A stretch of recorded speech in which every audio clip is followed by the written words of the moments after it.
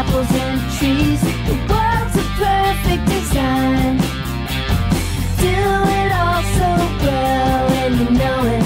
Let your light shine and know you show it. Mercy, joy, and success. Every day's a chance for happiness. Yes, we can live a beautiful, crazy plan. Every day's a celebration. Every day's a celebration.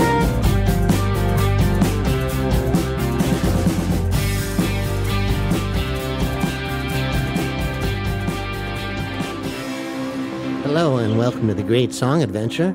We're here for episode 2 with great songwriter Carole King, who's also your mom. Great to get to be with the two of you together. So we did one interview and she had so much to say and we had a lot of questions and we had just a wonderful conversation that it became very expansive. So we have 5 episodes. So this is the second of 5 today.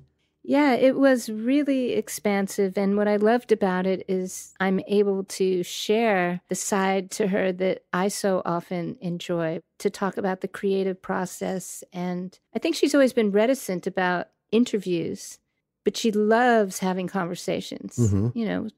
And she and I we're both fairly intellectual. We like talking about ideas and the creative process. And, you know, we have fun. And sometimes we'll go to the piano and show each other different things. But she brought all of that into these interviews. And so it's a real rare opportunity to hear the things she was thinking about when she was writing those songs and what they were influenced by and, you know, what they were doing when they were really just kids. Yeah. I didn't really realize how young she was when she started. She was, 17 or so when she started, you know, bringing her songs to people. And even, you know, before she met your dad, she was already doing that. Yeah, she said she went to Don Costa's when she was 15 and, you know, she somehow got in the door. The secretary didn't kick her out and he saw something in her. Yeah, she did say that. Yeah. And it's great, too, to get to learn the stories behind famous songs, but also to correct the record because so much that we learn about people is just wrong or distorted. And there were 2 issues that I thought. One, which I have been saying myself for years because I heard that it was true. And the true part was that she and Paul Simon, they met at Queens College, made demos together and under the name The Cousins. And I knew that they made demos, but I'd always heard that Paul played guitar and bass. They both sang, and Carole sang and played piano and also drums. And I remember thinking, boy, she plays drums too. I mean, isn't she great enough? And then she just laughed when I mentioned that. She said, no, I never played drums. So it was good to correct that record because I was completely wrong. Though they did make demos together. The other part is I read, and I think a lot of things that are written about her says she had perfect pitch or absolute pitch.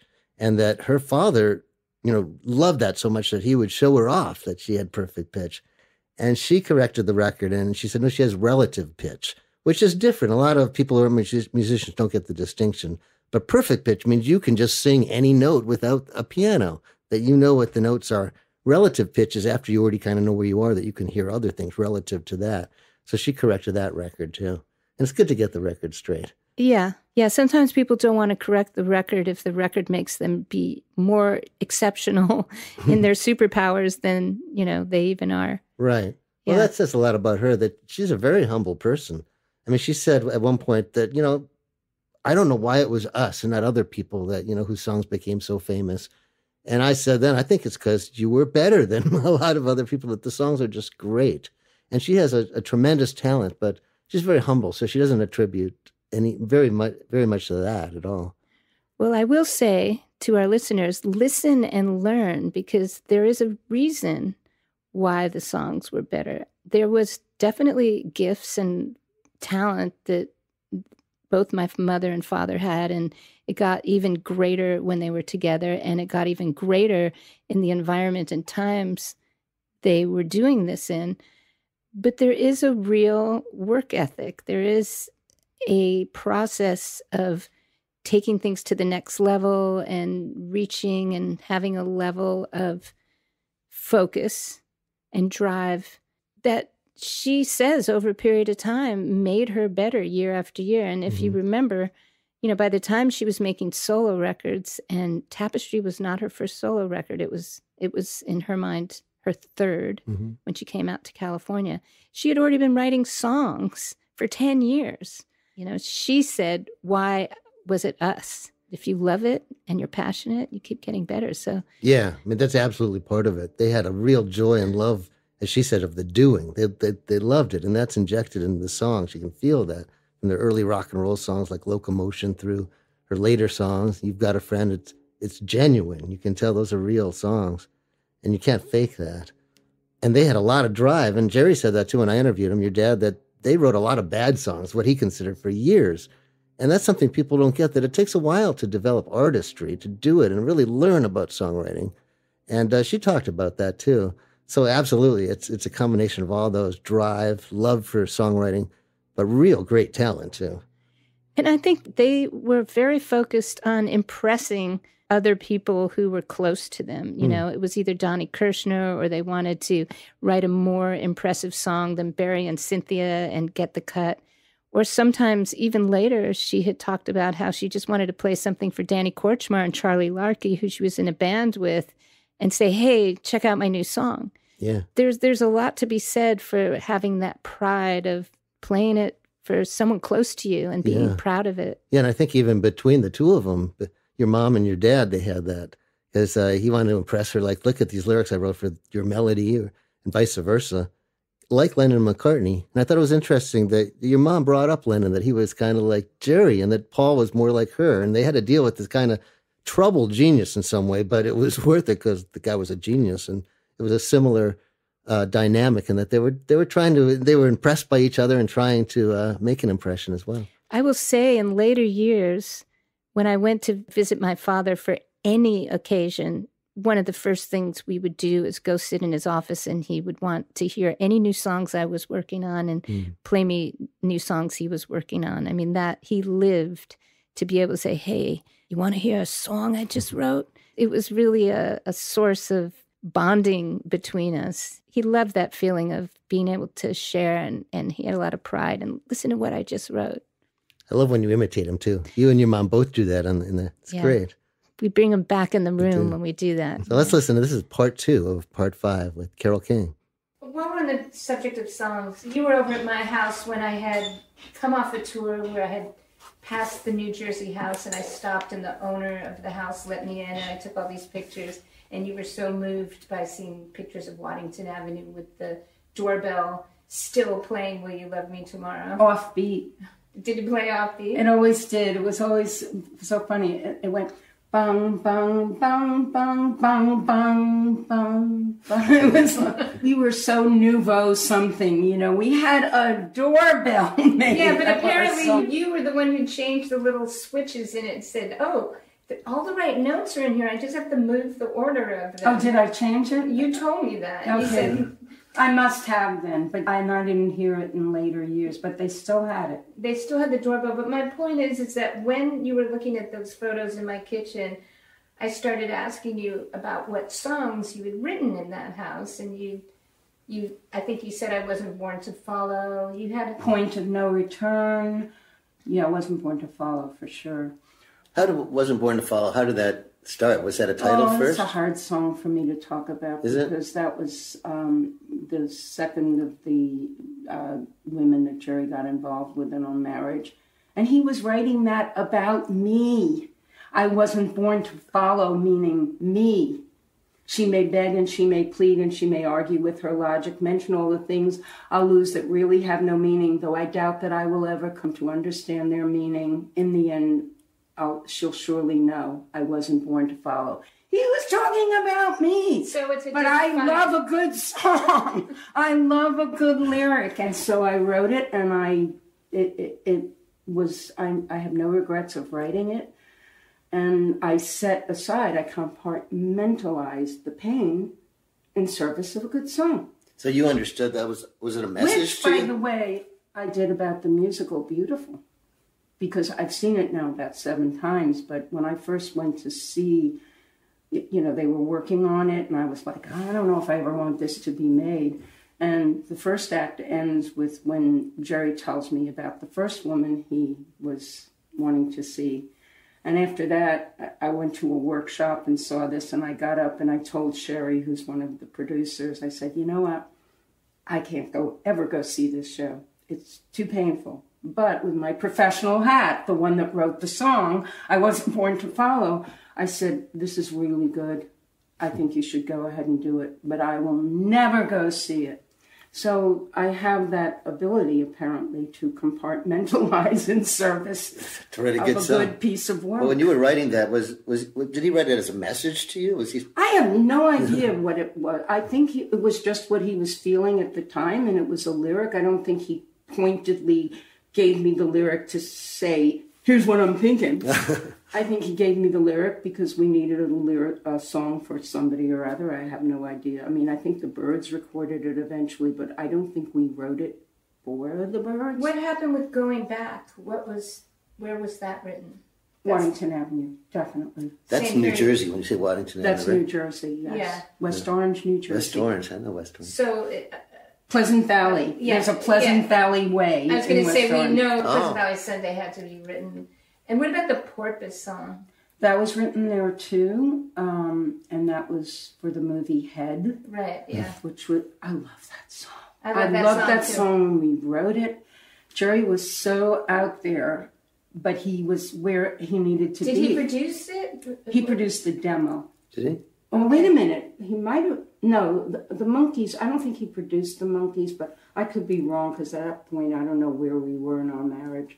I have Monkees. But he definitely produced the demo. I have friends, that's all they want me to ask you about is the songs about the Monkees. There's some people, that's all they care about. Hey, the Monkees, that's another, underrated at the time, have stood the test of time. Yeah. Really good, and they were a manufactured group. Donnie Kirshner said, you, and you're a group. But part of the reason that they're so, so good was they had great songwriters. I mean, we were certainly not the only one. The Last Train to Clarksville, Barry and Cynthia. I mean, all yeah, I'm a Tommy believer. Boyce and Bob. Boyce and Hart. Boyce and Hart wrote Last Train, right?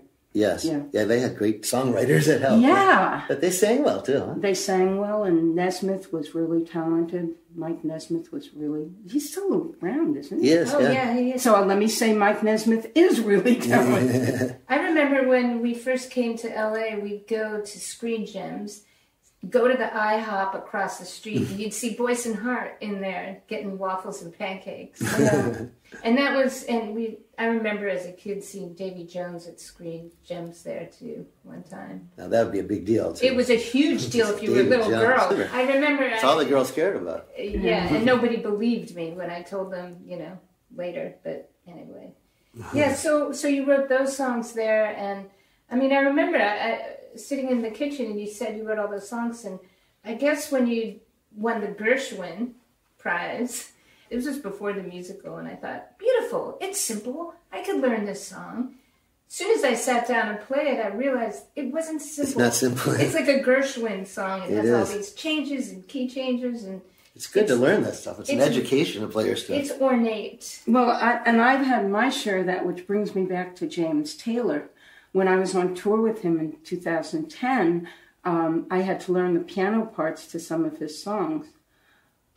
Several of them were, I mean, they sound so simple and they're so complicated. And the one that just really blew me away every time is The Secret of Life. Oh, that's beautiful. It sounds, really simple. And these changes and the way he uses chords too. Yes. And bass lines. Adult chords like that. Yeah, adult chords. And he is, just as with me, the bass is like the bass that I play when I'm playing my songs is what the bass player basically should play.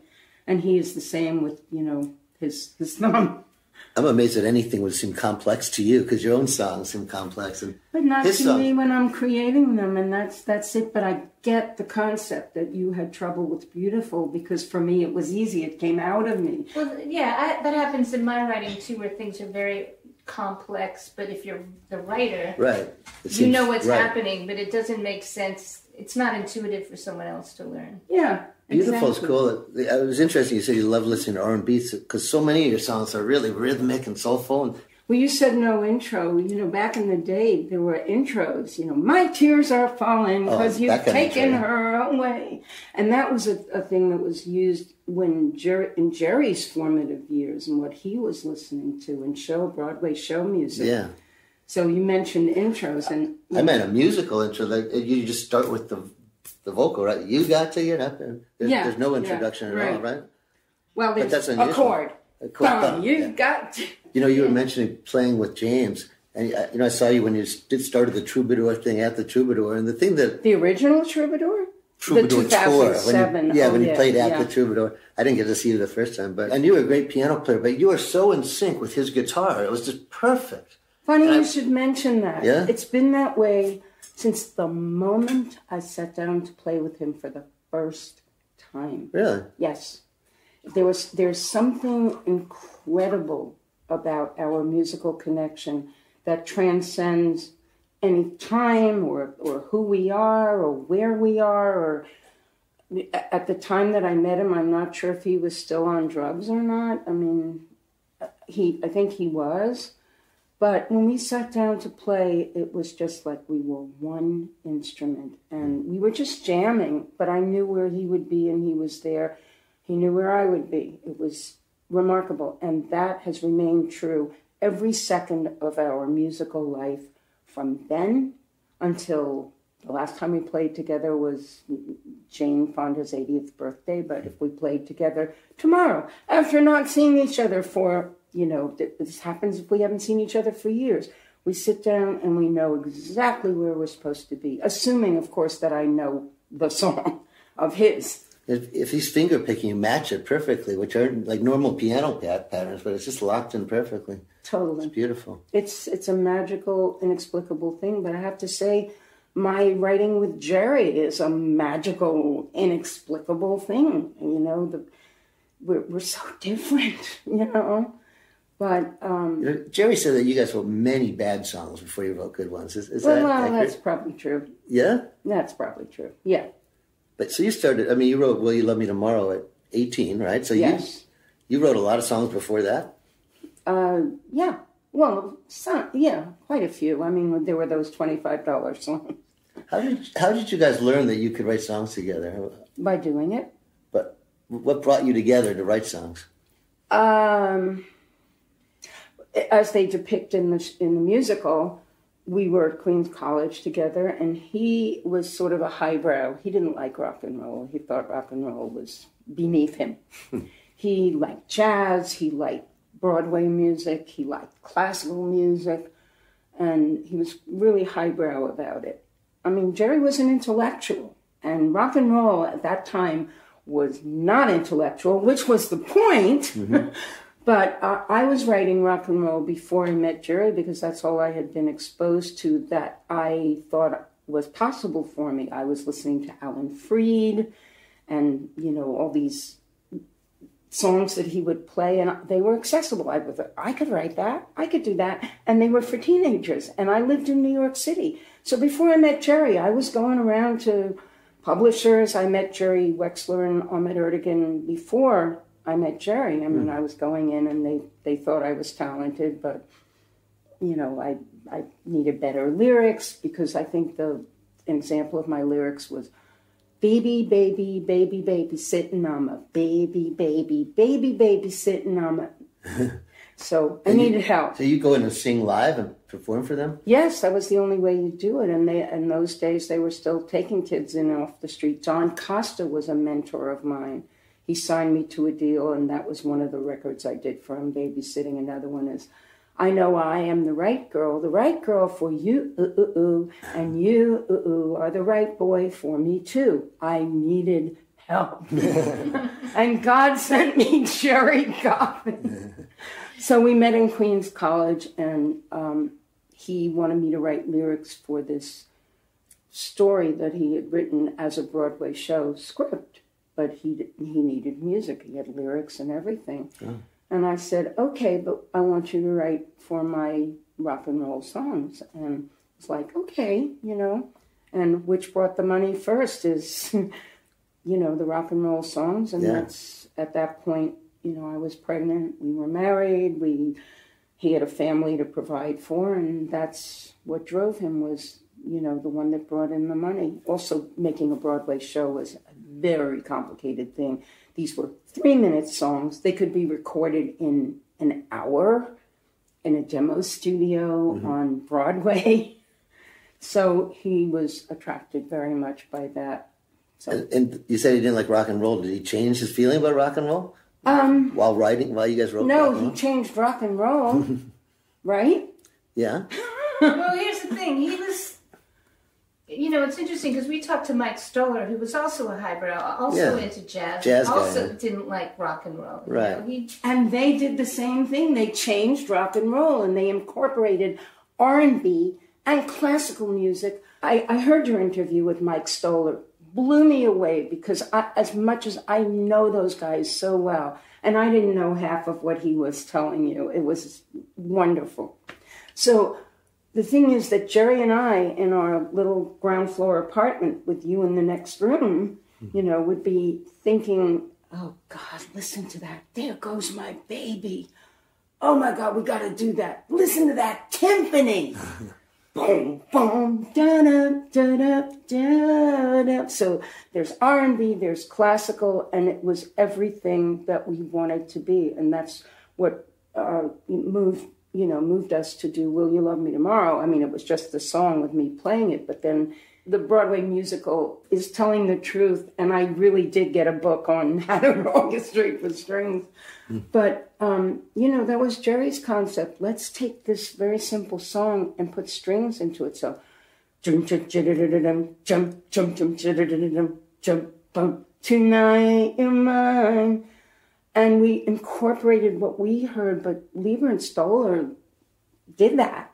What was fascinating about talking to Mike Stoller, which I didn't know, is that they became producers to protect their songs from being done in a really, you know, weak way. They wanted the big timpanis and the drums, and they wanted everything to have an edge. And so they said that they were writing records at one point.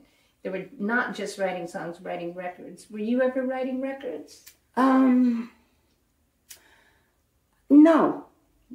You're writing songs. Back then, I think I have always just written songs.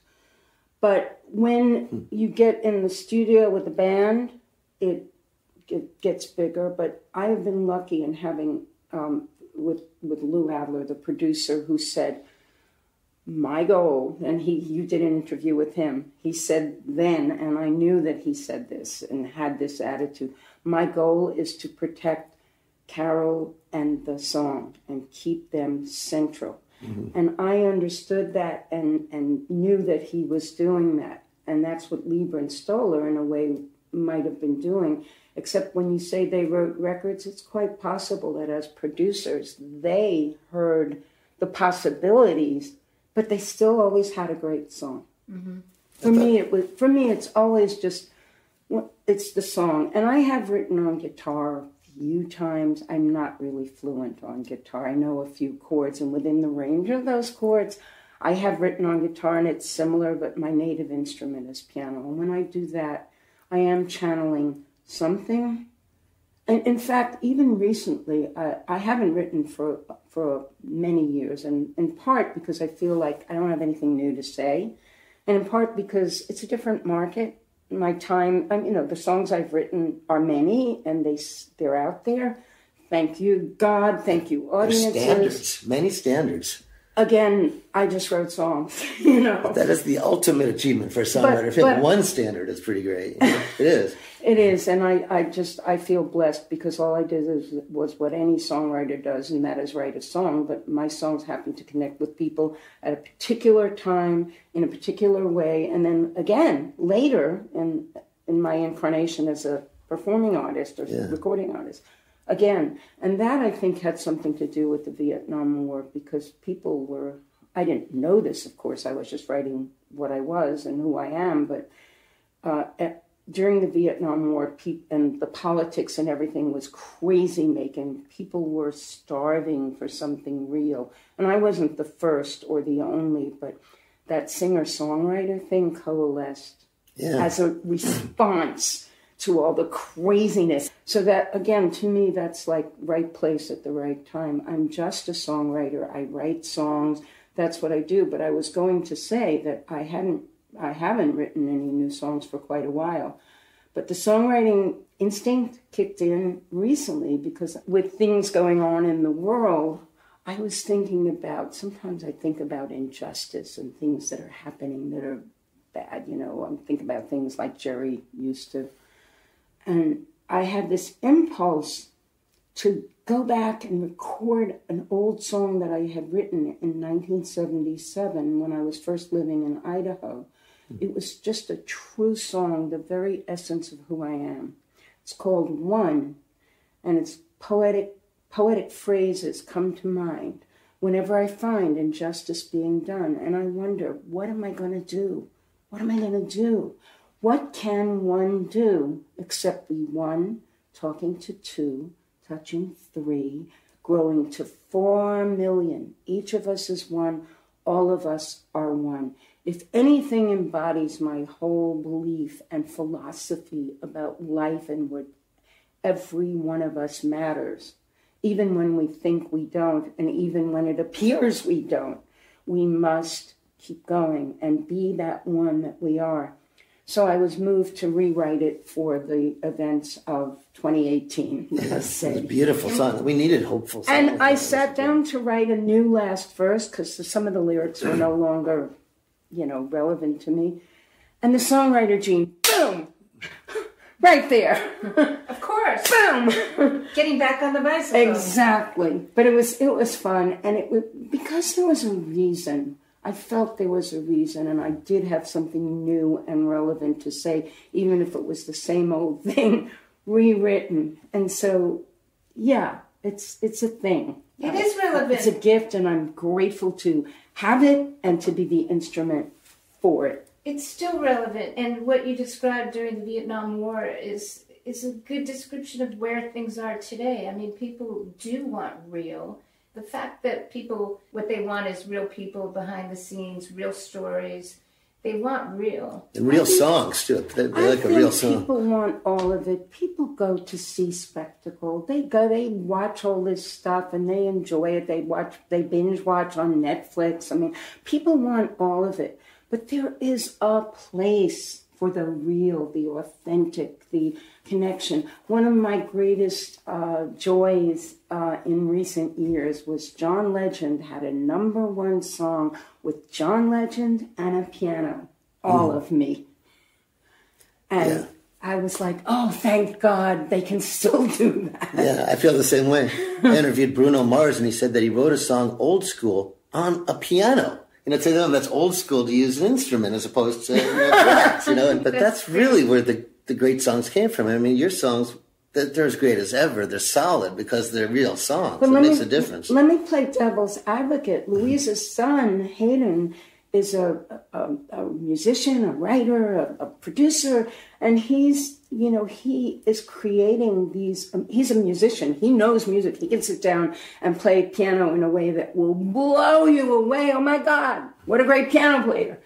And at the same time, he takes all these sounds and he makes them mechanically, and, you go to the programs and whatever it is. And I recognize that those are just other instruments. Yes. So, and he does these wonderful sounds that are like, I've never heard anything quite like it, but they are so moving and so emotional. And I often hear great pop records, or really interesting records, but they're not really great songs necessarily, but they're really great records. And I'm not talking about his music, but I was listening to, some of yours and thinking about what Lou Adler said, he takes no credit for Tapestry. He said, Carole, it's all in the songs. It was perfectly arranged. All I had to do was not get in the way. Yeah.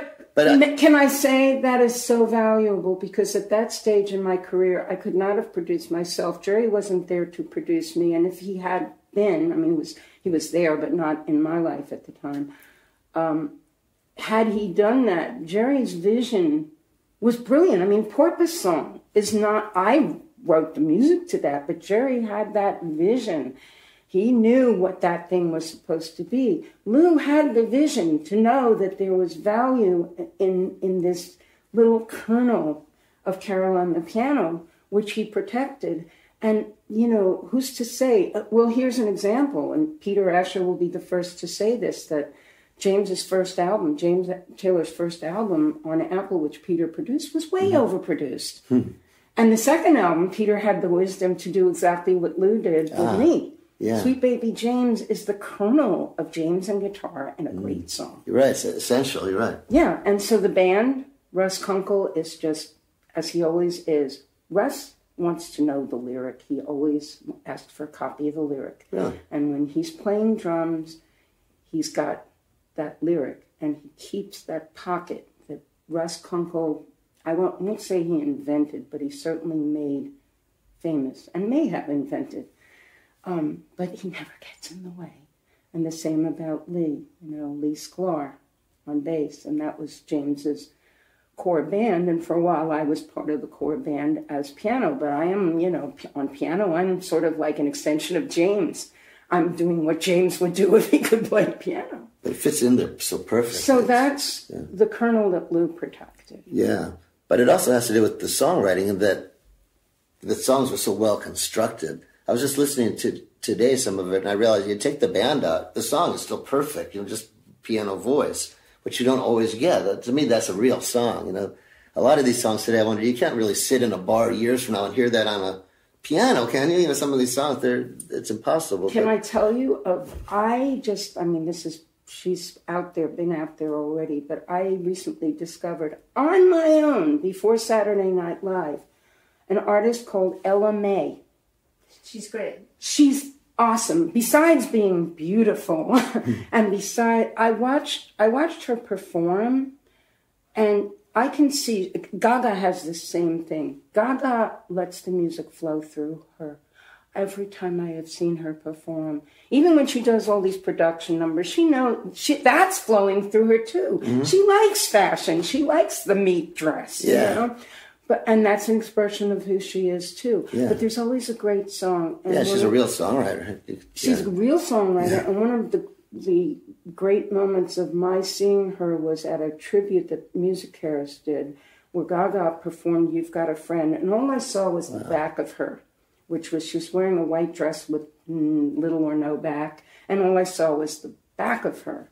And I watched the song flow through her in the way that I could tell she just sat there and let the song happen to her.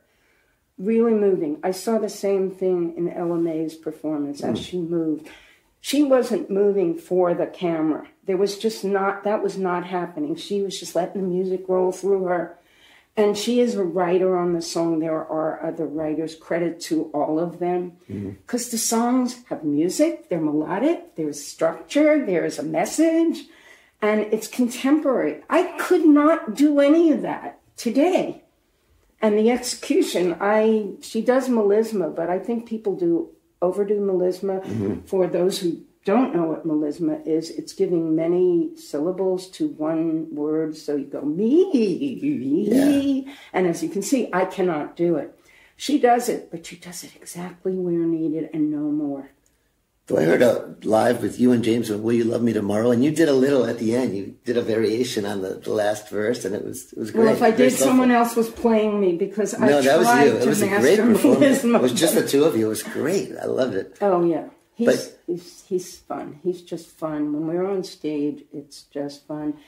And we're not on tour anymore because I think he wanted to go on forever, but he's a road dog and I'm not. And also, I think when a special thing gets done for too long, it stops being special. I wanted to stop when it was still special. He loves performing. He does. Are you the same way? Do you love performing? I love performing now. When I say now because I used to be scared. James is who ushered me forward and said, "Sing up on the roof." We were doing a gig of his, and he pushed me forward and said, "I want you to sing up on." I can't. He said, "They're going to love you. I'll tell them you wrote it. They're going to love you." And I describe in my book in very great detail, line by line, the tentative thing with which I described how it is to write a song. That was the way I felt about performing that. You know, it was up on the roof. And I could feel the confidence. I could feel the audience going, oh, wow, she wrote that. I love this song. And they were welcoming. You read the room, you just kind of go, yeah. And by the end of the song, I was confident. And I had that experience again another time, but it's something now. Yes, the answer is, that was a long answer. The short answer is I do love performing when I'm doing it. It's that ability, the best it is when you just come out there. And now, because I know that I am appreciated, I don't have any fear. I just have fear if my voice is going to work that night. But even when it doesn't, I have had to change melodies. When I had laryngitis and I'd be singing like this and I had 3 notes, I used those 3 notes and sang Natural Woman on those 3 notes. And people were so happy that I showed up and tried. So, yes, I do enjoy it, but I don't enjoy the road, and I don't enjoy the grind of doing it. And I also wanted to sort of, the Hyde Park concert was sort of a highlight. Good opening act, too.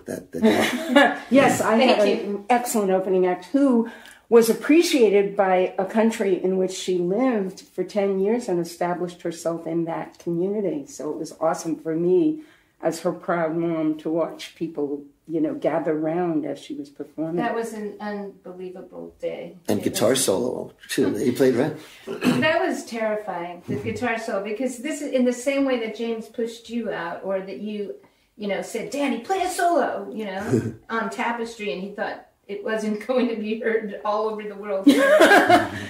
She says to me, you're going to play a solo, and I'm playing with Danny Pooch and Dylan Condor, these shredders. Yeah. Play a solo. And it's like, really? For the first time I'm going to play a solo in front of all these people? And you held up your end. You were lead guitar for Tears for Fears. Well, all I thought about the entire time in front of all those people was, I've got a guitar solo coming up, and once it was over, I could enjoy being on stage. You nailed it. You played it well, right? Oh, thank you. I have a question.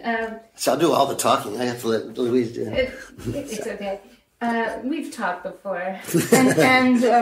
You were. This is a conversation. This is exactly what I wanted. Me too. So what It's great. The questions I have, which I have an interest. First of all, I want to say, I didn't ask you to do this interview.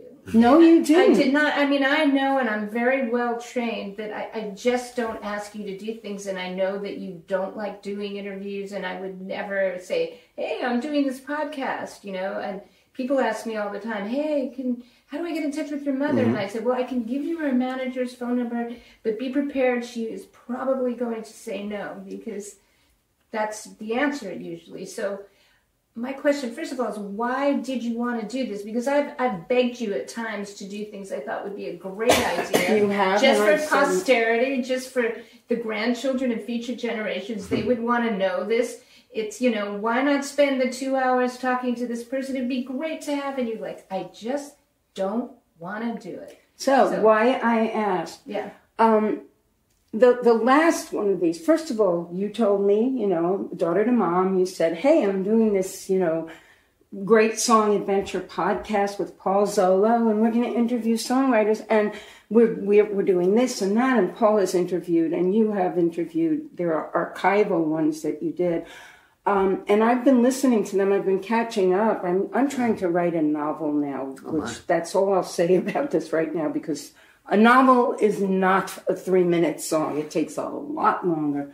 But that's what I'm doing with most of my time. But when I find time, I listen to the podcast. And I've heard quite a few of them. And I was so impressed by them. And the combination of you and Louise as interviewers is wonderful, because it is a conversation, which is key always to me, to have a conversation. I can translate that to music too, because when I play with a band, we're having a conversation. Yeah. The band and me. We're having a conversation, and my song and I may be the sort of spotlight attention, but we're all having a conversation, and the message is to, hey, let's get this song out there. Okay, now you speak, and everybody knows when it's their turn. Mm-hmm. Back to your podcast. I have been so impressed with the historical record that you're making. I listened to Mike Stoller's interview, and as I said, I've known Mike for years. I was heavily influenced by him. And just hearing all that, there was so much I didn't know. I mean, his whole thing with the movies and Elvis and a lot of stuff. And, you know, and their beginnings with, you know, Big Mama Thornton and stuff like that. Yeah. And I heard your two-parter with Chrissy, which was before Louise, right? Yeah, this was an archive. An archive. Yeah. And you captured, or Chrissy allowed you to capture, which is key. She trusted you. Mm-hmm. And Chrissy is not one who trusts easily, and she is not one who suffers fools. Very true. At all. Right. And she considered you not a fool, and she spoke frankly and so honestly. And I learned so much about her because I know that she has been influenced by people of my generation. I think me being a composer on piano, I don't know, you know, if it's a correlation. The people she referred to were more guitar players and rockers. Right. Right on, Chrissy. But I loved her passion, and I just felt so informed. I love her music. I love the Pretenders. I love that she's never been Chrissy Hine. She's the Pretenders. Yeah, that's cool. what I wanted to be when I first started out. The city, you know. But she's just an awesome human being. I love her passion about animals. And some people say, "Get out of my face with this." Well, yeah, I know you love animals and you don't want anything wrong done to them. That's right. She does, and she doesn't want anything bad done to them. Yeah. But I loved how you elicited all that from her and her attitude. And she was a little fearful at times and shy, and then out front, balls to the wall. It was, I love that. And that is, you're building a historical archive. You know, the oral histories. This is so important. And that's why I thought, you know what, I really should be a part of this, because I am well known. I am an elder in the songwriting community. And that's why I did it. It had nothing to do with Louise being my daughter, although what I also love about hearing Louise is that she has been part of these people's lives. She knew Chrissy in London. They were friends. They'd hang out, you know. And when she interviewed Mike, I'm talking about you in third person. I'm sitting here. When you interviewed Mike Stoller and you spoke as the child who had heard that music, you know, and growing up and what that meant to you, I thought, what a great perspective for someone to have who's been, you know, who's been involved first as a child and then as an adult, and then you are much more a part of the songwriting community wherever you live than I am. I was for a while, I guess, when I did The Castle. You spoke about The Castle, Miles. Yeah, I mean, I've done a lot of traveling, and my community has always been musicians and songwriters. That's been my extended family, and it's a lovely thing. It's a lovely thing to be able to travel and feel like there's family and there's this common thread. And this is the thing I love about music more than anything. I can't think of another area of work where you get such a diversity of backgrounds, you know, even the way people are raised with church or whatever their religious beliefs, where when you come together to play, to perform, to write, where you're just all in this common zone of artists together, and all of that goes away.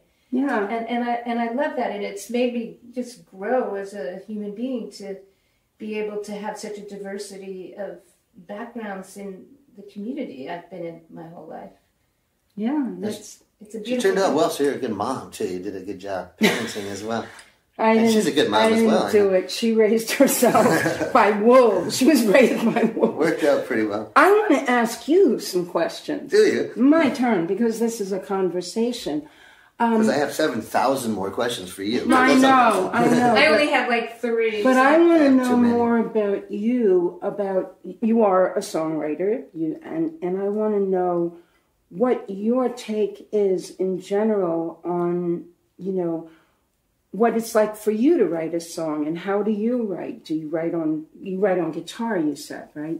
I started on guitar. I write piano songs too. I'm not a great piano player, but I play piano, and I find piano songs come out so differently than the guitar songs. Yeah. And to this day, there's nothing I love more than writing songs. All the writing, about songwriting was just to make a living.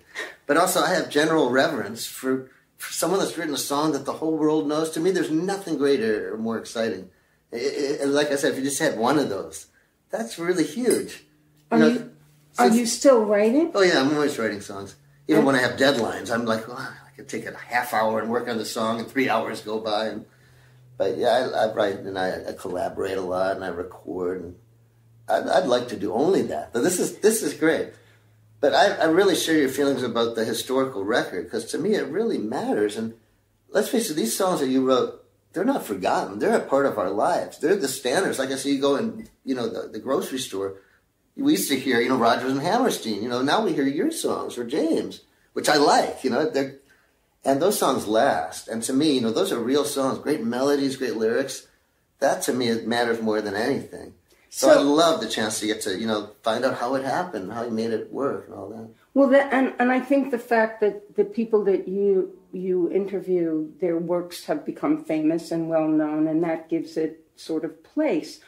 But as a songwriter, do you ever feel like, okay, I just wrote this song. I don't care what happens to it. I just did this. Mm. Don't you have that pride of like, wow, there was a nothing. And now there's a something. All the time. Nothing's more exciting. Yeah. And I've never been tied into, is it going to get, it's going to be recorded? None of that really matters. It's another good song. That's cool, I think. That's cool that you can feel that, because not everybody gets to have Chrissie Hynde's success or success. But at the same time, I see a lot of people that want to write songs, but they didn't do what you and Gerry did, like write, a lot about it, just keep writing for years and become great songwriters and develop artistry. And to me, that's an important lesson, that it takes a long time to learn how to write songs. They're short, so people might think they're simple, but it's not easy to write a great song. No, I mean, in 3 minutes, you have to say something or move people. I was saying, like, your early rock songs, I listened to Don't Bring Me Down Today, the Animals version, which Tom Petty also did. But that's such a great song. It's like, it was pretty hard rock right from the beginning, too. Yeah, that's another, if you listen to that lyric, that might have been addressed to me. Oh, is that right? I mean, I think so, but... Barry Goldberg once told me that every lyric Dad ever wrote was about you. I think that's an exaggeration. Saving all my love for you? Yeah, that's what he said. He said every it's not the spotlight, he said, was about you. Interesting. You said to me, our songs, even when we were writing rock and roll, they were more sophisticated than rock and roll.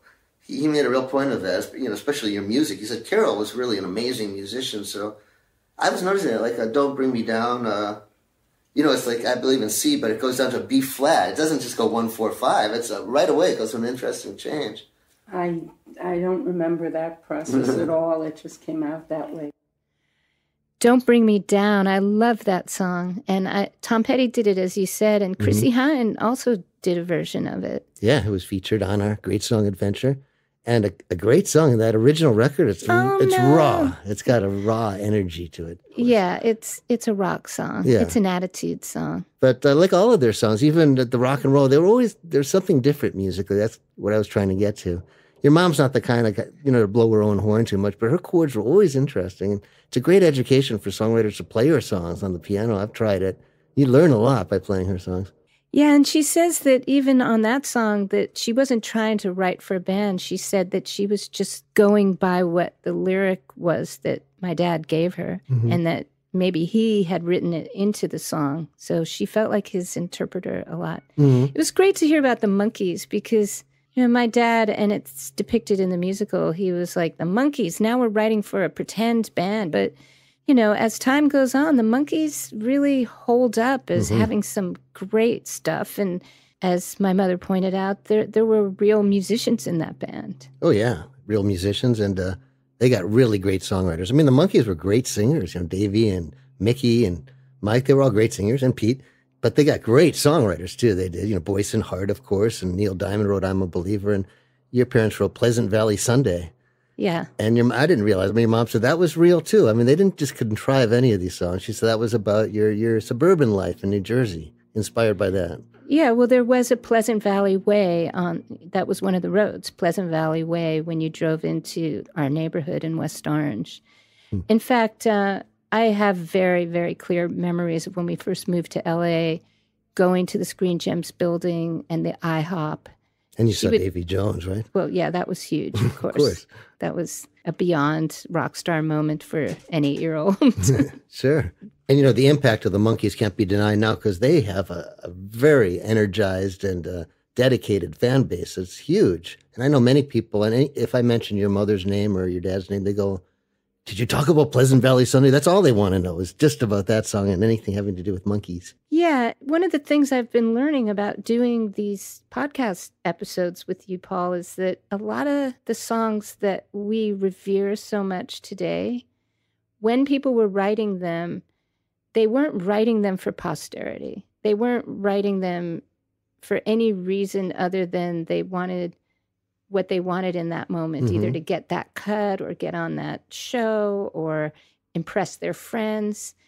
And nobody dreamed that any of the work that they did would be thought about, remembered, or taken seriously 50 years later. And it really is a good lesson to all songwriters who may feel insignificant in the moment. You really don't know what something means. And it's not our job. And Martha Graham, had that famous quote, is that we make the work, but it's not our job at that point afterwards to decide what its merit is. And I think we all fall prey to thinking, am I worthy? Is this important enough? Is it being recognized enough? Those questions really don't come into the stage of creating. Yeah, and your mom exemplifies that. And it was just about writing a great song always. And that's what it was about. And that's why those songs last. And they were real songs. I mean, your mom's songs were so well constructed, and the way your dad wrote lyrics, that those songs hold up. Like we were saying in the interview, you can sit down at a piano and play that song, and the whole thing is there. It's written into the song. And I think that's another reason they last. But there's no question about it. With Mike Stoller, too, a song like Hound Dog, they didn't consider it anything, that special, that it would last forever. They didn't have a clue. They didn't think rock and roll would even last. They were raised, as we were saying, on Rodgers and Hammerstein and those kind of songs. They didn't consider their songs would become standards, but they certainly did. Their songs are standards. It's a great lesson. It is. There's a lot of good lessons in our shows.